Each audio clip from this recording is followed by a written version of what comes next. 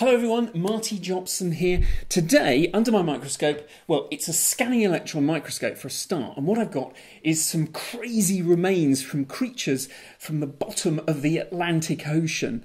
So let's jump straight into it. So hopefully all the technicals work. Boom. There you go. So what you've got here now is a scanning electron microscope down at the Zeiss headquarters. Okay, and the sample you're looking at is from Simon Crowhurst at the Cambridge University Earth Sciences department, so thanks to him.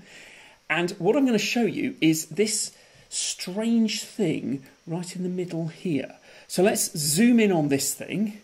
Here we go. If I kind of click there like that, we should zoom in a little bit on it.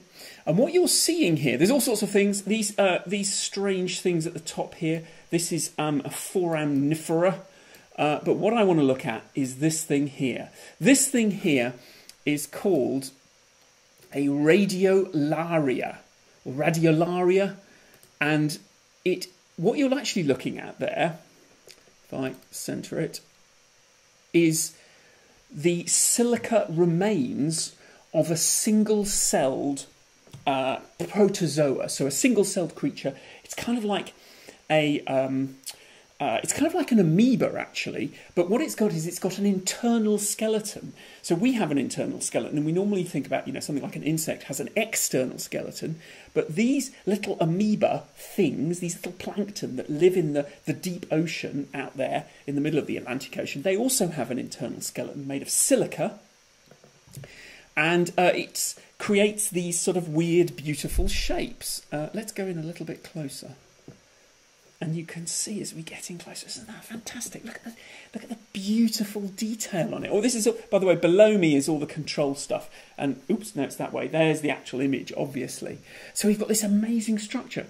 Now, what happens is imagine you've got a sort of an amoeba, so it's a glob of kind of cytoplasmic goo, so just sort of jelly stuff.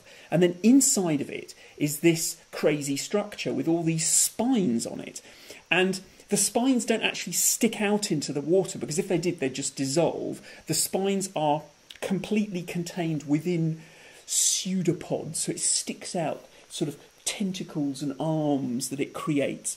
But the really cool thing is that it then has this shell, and inside the shell, if I click there and then zoom in a bit further on that, can you see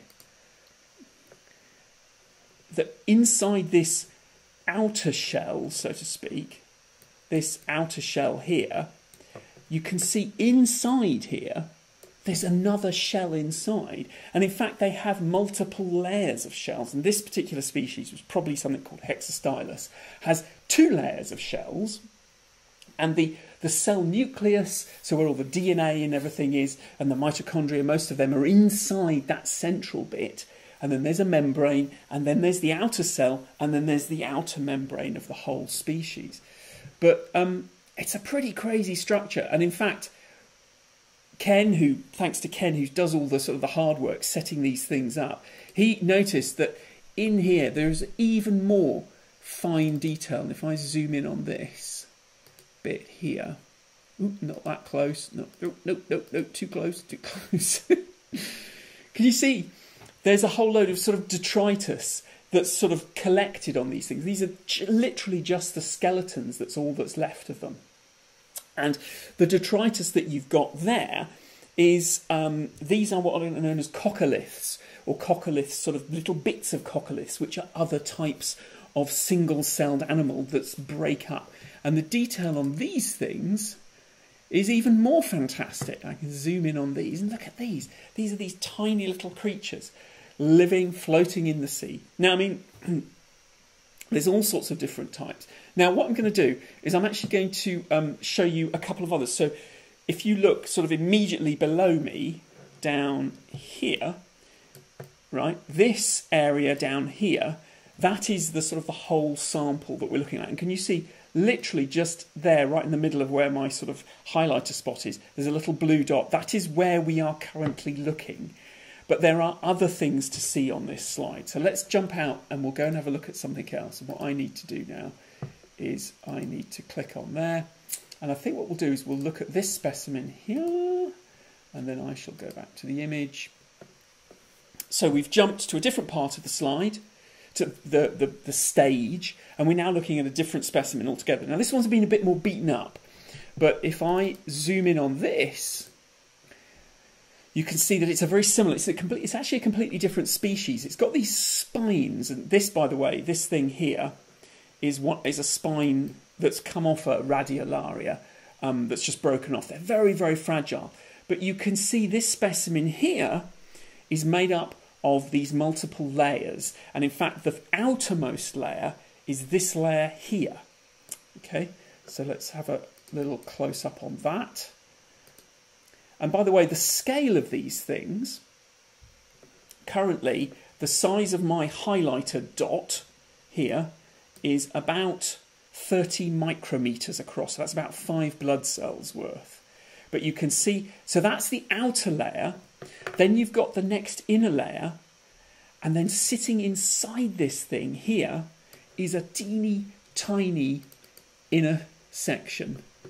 Let's zoom in on that. Look at that. Incredible detail of these creatures. And all this is just a silica shell that's all that remains from one of these tiny, tiny little plankton that's then drifted down to the bottom. Now, I did say in some of the stuff that I was thinking that I wanted to look at diatoms as well. So we've got some diatoms in here as well. Let me just zoom out a little bit. And then go to a diatom. So a diatom is sort of same but different. Diatoms are also single-celled creatures, but while these things are related, these are protozoa. They're related more to things like amoeba, which I think similar creatures like that. A diatom. Let me go to browse, and this was the sample I wanted to look at.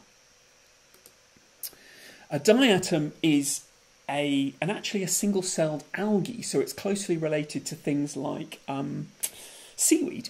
So it's basically a single-celled little seaweed. Now, diatoms are pretty important, and there's one here. This thing here, by the way. This is what's known as a foraminifera. But this is the thing we're going to zoom in on. Okay, so this is just a single-celled diatom, and as soon as we begin to zoom into it, you can see it sort of looks like from the outside, it looks just like a tea tray. But then you zoom in and you start to see some of the detail on it. And you can see it's got all these tiny little holes in it. Let's keep going in a little bit closer. Now, one of the clever things that we've done here, that Ken has done for us, is we're actually looking at an uncoated sample. So a lot of the time when you're looking at scanning electron microscopy samples, you look at stuff that's gold coated, and that actually hides some of the fine detail. But that isn't the case with this. This sample is not coated at all, and that means as we zoom into it, if I zoom right in, oops, I went a bit closer than I anticipated there. But let's, as we zoom in, you can see it's got these tiny little holes all over it, and the detail on them is just beautiful. So now go in again, and you can just about make out in here. So you can make out this sort of little bits of rubbish on the surface, but if you look, there is something inside there. You can just about see some finer detail still. And look at the scale bar at the bottom. If you go right to the bottom down here, there's a scale bar. My dot is now about 2 micrometers across, 2 millionths of a meter across, and these holes, these pores, are smaller than that. So let me go back to what I want to do is I'm going to go back to the to this fella here. So that's just a little look at radiolaria and diatoms. Clearly, I could spend an hour just zooming around and looking at cool stuff, but I'm limiting myself to just the mere 10 minutes of this fun stuff. Thank you very much for watching. I've already said thanks to Zeiss, but I'll say it again. Thanks to Zeiss, and also to Simon Crowhurst, who provided us with this sample from the very bottom of the Atlantic Ocean. That's all I've got time for. Thanks very much. See you next time. Bye-bye.